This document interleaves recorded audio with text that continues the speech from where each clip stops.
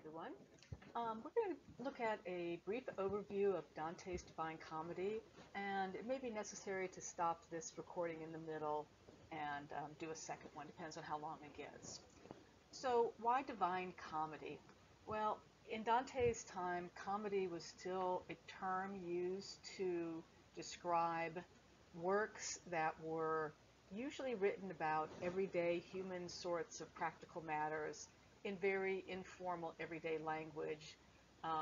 More serious works would be written in perhaps Latin, and they were called high matters as opposed to low matters. Well, Dante came along and wrote about a very important, serious topic, but still using the everyday Italian, so it gets the word comedy. It doesn't mean it's funny, haha, because nothing much funny happens in the Divine Comedy. So there are three divisions of the Divine Comedy, and we're only reading a couple of excerpts from the Inferno, which in English would be Hell. The second book was called Purgatory, and the third Paradise. So in the first two books, the Roman poet Virgil is Dante's guide. Dante is actually the character in the poem. He uses his own name. And then in the Paradise, he is escorted through the landscape of paradise by Beatrice, who is kind of like his perfect idealized woman.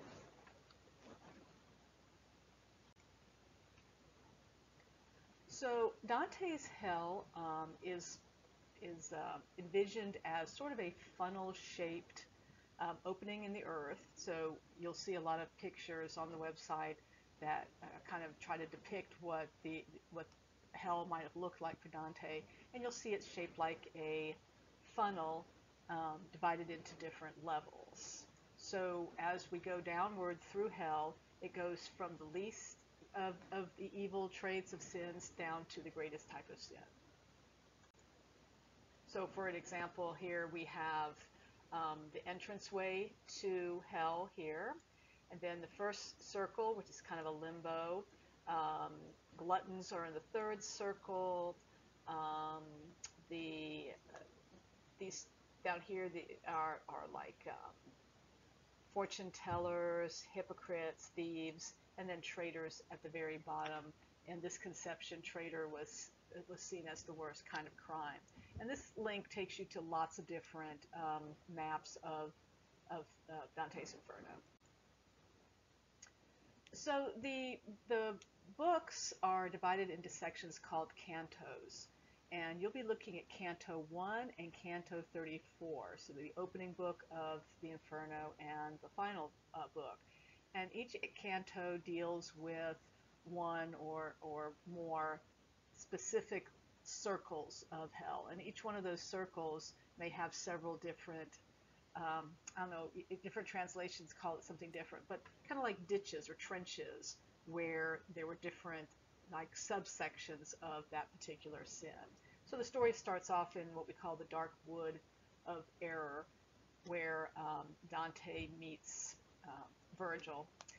And you'll find lots and lots of artwork out there of different parts of the Inferno. It's artists, since the Inferno was written, have come back again and again to the poem as inspiration for their artwork.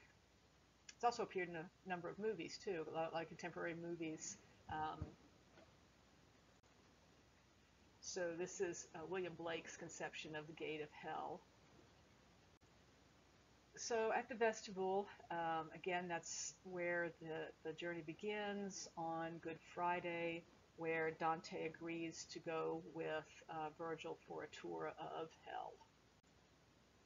In Canto 5, we have the Lustful, and this is Paolo and Francesco.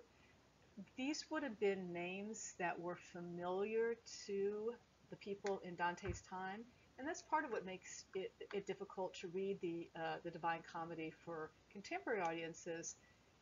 This was kind of like a scandal sheet almost, the who's who of Florence and other parts of Italy. And had we lived back then, we would know who all these people were, and what their problems were and their sins were, and it would have made sense where Dante put them.